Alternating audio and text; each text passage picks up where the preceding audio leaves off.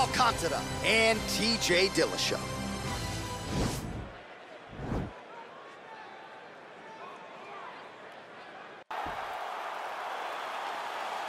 You ready?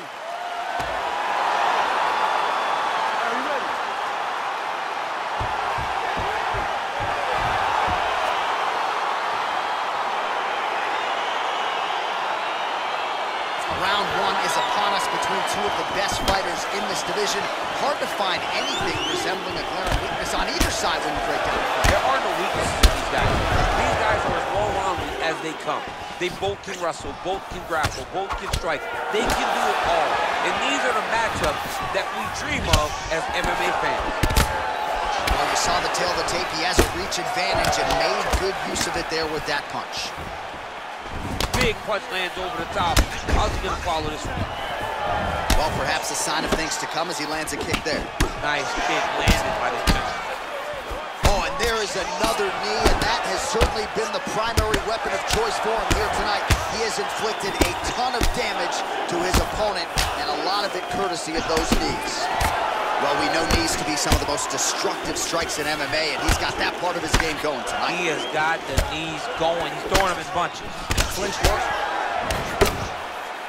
Big knee lands there. That knee hurt him. Oh, wow. He's hurt bad. He's hurt bad, John. He's got to press him. He's got to go chase that finish down now.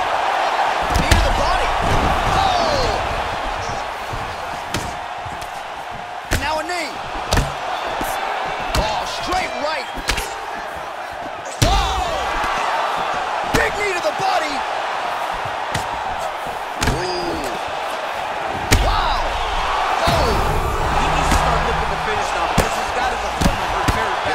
Getting work from the top here. These ground and pound strikes very effective. Let's see if he tries to work his way back to his feet. Wow. Wow. It's over. Oh, my goodness. What a performance. Again, the winner here was so aggressive with his onslaught. He wanted to make sure he kept the judges out of the equation. Mission accomplished on that front as he gets the TKO victory here tonight.